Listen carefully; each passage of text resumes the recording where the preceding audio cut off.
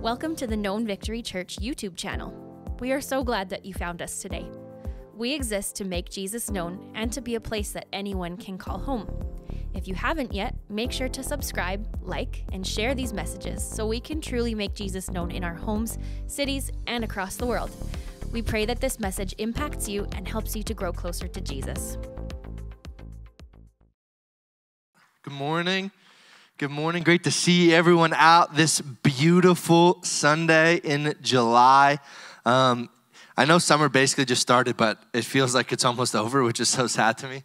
I know, and maybe I'm just thinking of the glass half empty, but man, I'm enjoying the weather. I'm enjoying the time outside. Jane and I, my daughter Jane and I went camping this week, which I shared a little bit last week, was our first time camping, and we had a really, really good time. We went swimming. The campground we stay at has a pool, and we went to the lake and went to a drive-in movie theater. If you don't know what that is, you drive in and watch a movie. You drive with your car and you put it on the radio and you watch a movie. It was awesome. Jane stayed up way past her bedtime every single night, but it was absolutely incredible. I want to encourage you to take some time away this summer with your family to connect. I know I've been telling you that for weeks now, but I think it's really important for us to connect this summer. Now, Jane, one thing that I noticed while we were camping is that Jane loves to ask questions. If you have toddlers around, or maybe you have someone in your life where their favorite thing to do is ask questions, it can be easy to get sick of the questions that our kids are asking us. So Jane, the one question she loves asking, this question is why, right? Why? And it was, I think it was last night, or Friday night, I was telling Jane before bed, I said, hey, by the way, Mom works tomorrow, so it's just going to be you, me, and Marin during the day. Mom's got to work. And she's like, why? I'm like, that's actually a tough question, right? Because there's a lot of depth to the why. But I just was like, in the moment, I was like, well, so that way we can eat. And she's like, why do we have to eat? And I'm like, well, it's getting a little more complicated as the questions go. But really simply, we need energy to live. She's like, why do we need energy? I'm like, so we can move our arms and so we can walk. And that satisfied her question of why, right? She loves to ask why. And today I want to start a new series called The Questions God Asks Us. I think sometimes as Christians, we're very good, as believers or people who pray, we're very good at asking God questions, right? We're very good at asking God why, or we're very good at asking God, all the questions we have in our minds. We like to answer the questions we have. There's so many ministries dedicated to answering the questions that we have as Christians and we have as people of why is this and how did this happen? And we like to understand it. But I think sometimes when we're asking all the questions, we forget that sometimes God is asking us questions too. That throughout Scripture, there's moments where God asks questions of his followers, or God asks questions of his people, and God asks questions of the people throughout Scripture. There's so many moments. And so this summer, we're going to go through 7 questions that God asks us, 7 different questions throughout Scripture that God asks of us that he asked in Scripture. And the first question that God asks us throughout Scripture comes in Genesis. It comes right after the serpent has convinced Eve to eat the fruit, and then in turn, she convinces Adam to eat of the fruit. Maybe you know the story. And they did the one thing that God told them not to do. They had a million things they could do, but of course they chose the one thing they couldn't do. Does that remind you of anybody? Yourself, right? Remind you of me? I choose the one thing I shouldn't do over the millions of things I should do. And I find it so funny even when we ask kids, like, what do you want to be when you grow up?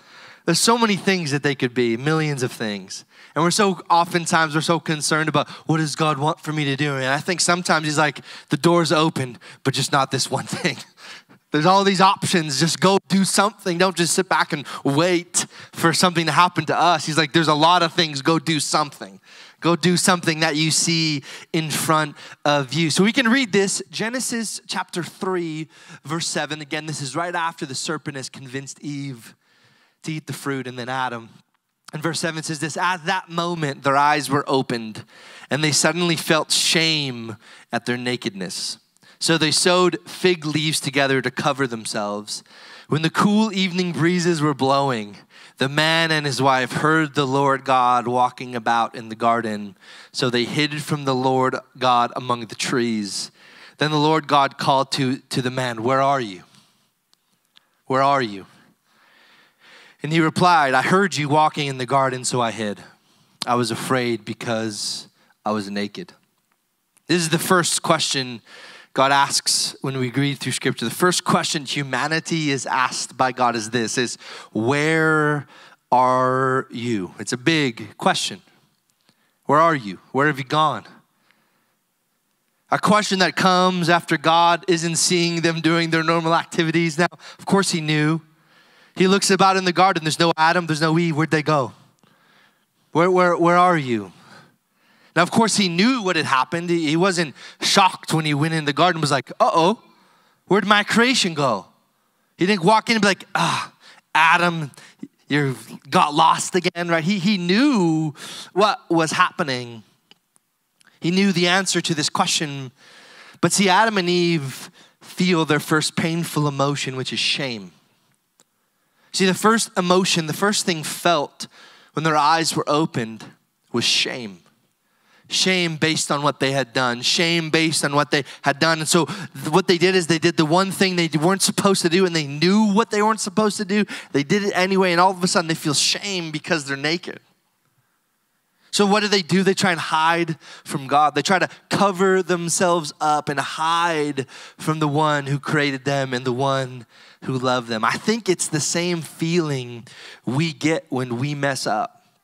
The same feeling we get when we don't want people to know. We try and hide it. We try and hide ourselves. We try and run away from the feeling of discomfort. We want to be comfortable. And being vulnerable can seem painful and scary.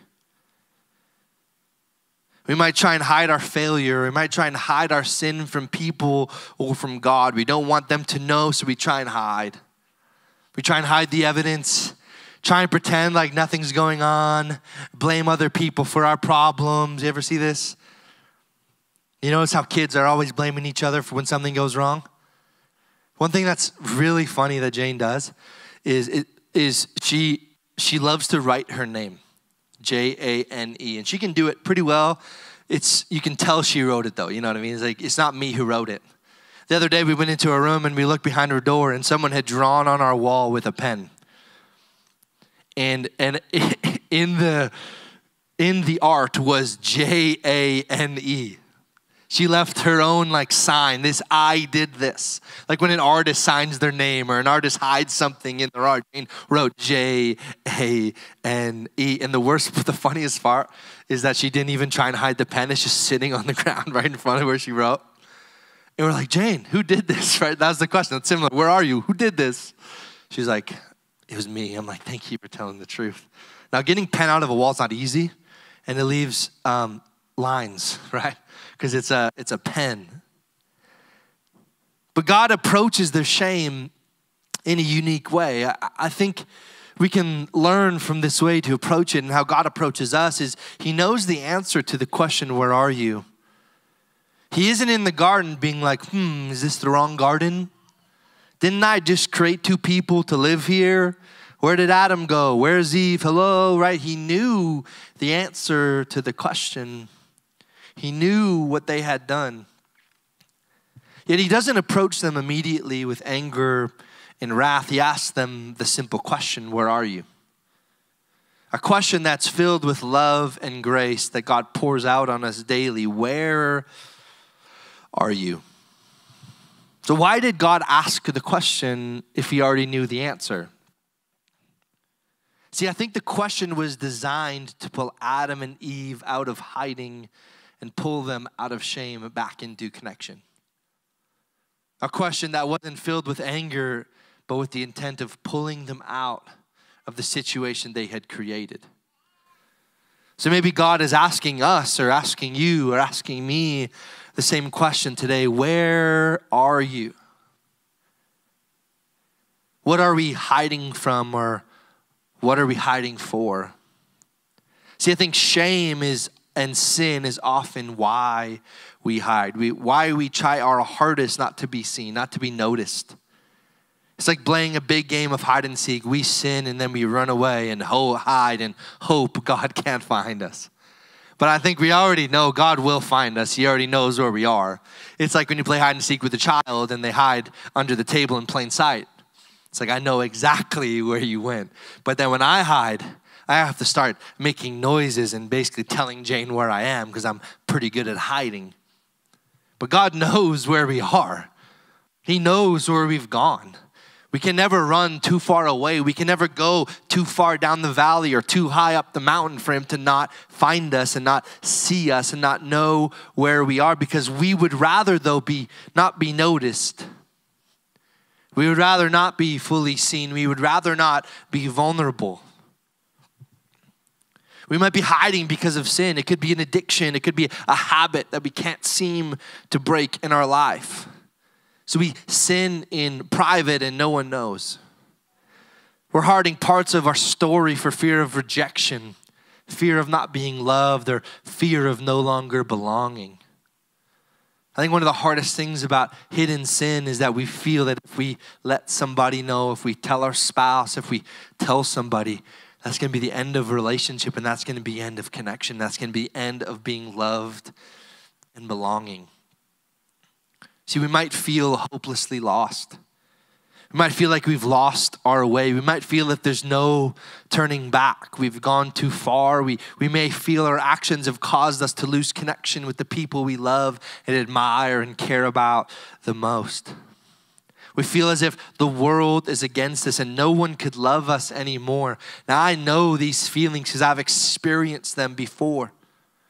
The thought of how could somebody love me if they only knew my story. If someone only knew my story, then I wouldn't be able to belong anymore. But the beauty is that God is always there and always loves you. Even if he's the only one, his love is enough. He's asking this question, where are you?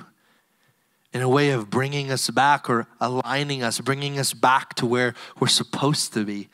Because when we're hiding, we're not where we're supposed to be. Jesus summed up his ministry in Luke chapter 19 after a conversation he has with Zacchaeus. It says this, "For the Son of Man came to seek and save those who are lost." A summarization of Jesus' mission or call was to seek and save the lost. Seek and save. See, Adam and Eve had created space for shame to come. A space where sin entered the human story, where human connection was hard to find, and human connection, in fact, they hid themselves from each other. Even though they were one, they hid themselves from each other because they were ashamed, because they were naked. Where intimacy was crushed and replaced with hiding.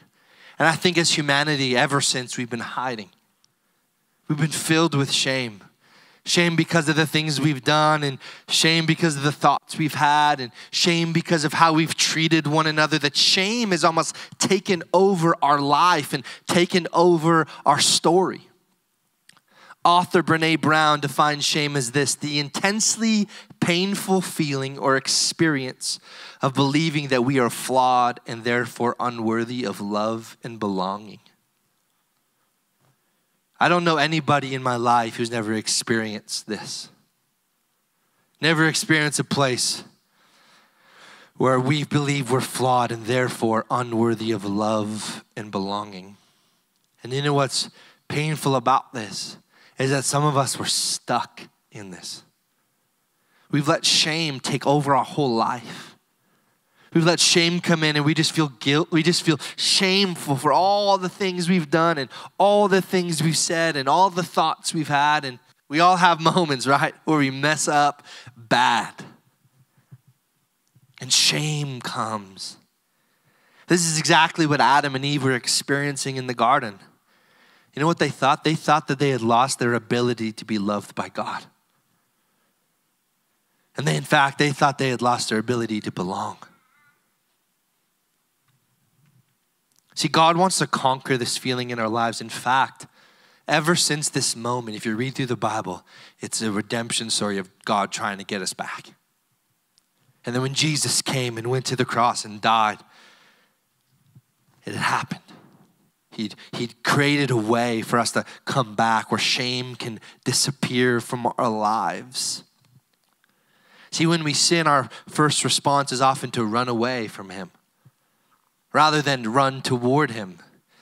See, sin in itself pushes us away from God, but he doesn't want us to hide from him. He wants us to connect to him, which is the safest and best place we can be, a place of forgiveness, a place of safety, a place where we can be forgiven, a place where we can experience unconditional love, a space where there's no condemnation.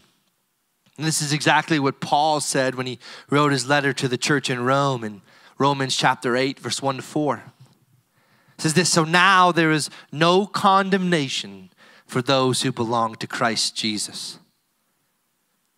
And because you belong to him, the power of the life-giving Spirit has freed you from the power of sin that leads to death. The law of Moses was unable to save us because of the weakness of our sinful nature. So God did what the law could not do. He sent his own son in a body like the bodies we sinners have. And in that body, God declared an end to sin's control over us by giving his son as a sacrifice for our sins. He did this so that the just requirement of the law would be fully satisfied for us who no longer follow our sinful nature, but instead follow the Spirit. This is a powerful 4 verses. In fact, this is 4 verses that can change our life. 4 verses that maybe we've read before, but we have a hard time believing. No condemnation. Does God know my story? Does God know what I've done? Does God know what I've said? Does God know what goes on in my mind? The answer is yes, but he still approaches us and says, where are you? Where are you? There's no condemnation. We are freed from the power of sin. The law couldn't save us because of how weak and sinful we are. So God sent Jesus so that we don't have to be led by our sinful nature, but we can be led by the Spirit. This can change our lives. I think these are some of the most important verses we have in regards to the beauty of what Jesus did for us and how God sees us. I think oftentimes our shame comes when our identity is in our sin rather than in our Savior. We believe, okay, because I sinned, that makes me a horrible, flawed person, which the answer is it's true. But through Christ Jesus, there's no condemnation. And then Paul later, he says, should I keep on sinning because of grace? And he says, by no means. You better not, But grace is sufficient for us. We let it go and we allow him to take us and forgive us. We don't have to hide anymore. We don't have to let sin and shame control us, but rather let Holy Spirit lead us and guide us. See, the greatest leader we have is not our sin, yet a lot of us were letting our sin lead us. But our helper, our advocate, the Holy Spirit needs to be our guide. We can see what Jesus said about the Holy Spirit in John 14, verse 26. But when the Father sends the advocate as my representative, that is the Holy Spirit, he will teach you everything and remind you of everything I have told you. I'm going to invite up Micah to come. See, the Holy Spirit will teach us. Teach us and remind us. Teach us how to live and teach us where to go and show us how to not stay in hiding but to live free and live in the light. See, the question, where are you? What does it do? It combats shame. It combats shame. It says, hey, come out of the darkness, bring it into the light, and let me love you is what God is saying to us. Where are you? I think some of us, we've been hiding for so long. We've let shame control us and we let our sin lead us. And God is saying, hey, where are you? Come on back. Come back to where you're supposed to be. This question, where are you, pulls us out of hiding and into deep connection again. The connection that we feel we lost because of our mistakes and because of our sin. The connection we feel we broke because of our sin. See, God is in the business of seeking and saving. He will find us even if we have a really good hiding spot. Even if we're the hide and seek champion, He will find us. No matter where you go, He will find you. Because He loves you. He cares about you. See, we weren't designed to live with shame. We weren't designed to live alone. We weren't designed to hide. We were designed to live. We were designed at the beginning to be open and transparent and vulnerable. And over time, we've lost our ability to trust, and we've lost our ability to be honest, and we've lost our ability to love, and we've lost our ability. And God says, where are you? God, a question that God might be asking you even this morning is, where are you? It might be your time to come out of hiding and to let go of shame and to hold on to grace. Time to come out of the shadows and step into the light. Time to let grace wash us clean by the blood of the Lamb. We sang about it earlier that we aren't enough unless He comes. And He wants to come and meet us. He wants to meet us where we are. But we have to be willing to come out of hiding. We need to be vulnerable and we need to be transparent. We need to be willing to admit when we are wrong and to seek forgiveness and allow grace to come and let shame leave. That even in our transgressions, God still loves us because what if Jesus did for us? See, God asks us, where are you? Not to bring shame, but to defeat shame. To bring us back to connection. To bring us to vulnerability and transparency. To bring the dark things in our lives, bring it into the light. See, this call, where are you, is a call to be better. It's a call to be healthier in our relationships. It's a call to more. It's a call to stop hiding and to stop running, to stop and go back to the Father. I think some of us, we've been hiding. We've been hiding from God. We've been hiding from our spouse. We've been hiding from our boss. I think it's time for us to stop hiding and start living healthier and better lives that come through vulnerability, transparency, and connection. To let shame go. To live lives full of joy and peace. And lives not lived in hiding, but in the open. Where are you? Again, it might be a question God's asking us today is, where are you? Maybe you look and you're like, I don't even know where I am. I don't know where I'm at with my relationship with Jesus right now. I'm figuring it out. I'm on the fence. I'm not sure. Where are you? You might be in the place like you're saying about earlier. When we say, meet me here again. It's not the first time. And it might not be the last time where you have to say, God, meet me here. God, I'm right here. Here I am. I'm going to be here again and again and again, but every single time He will come back. He will meet you wherever you are. And what we're going to do is we're going to close our service by singing that song again, Here Again. And I want to encourage you to stand or sit. And we're going to sing this song, and I want to encourage you to stand or sit, but sing it. Let these words speak to you that we're not enough unless He comes, and He will meet us in that place and in that moment again. So Father, I thank you that shame is gone in Jesus' name. God, I pray that the things in our lives that we've been hiding in the darkness will come to light in Jesus' name.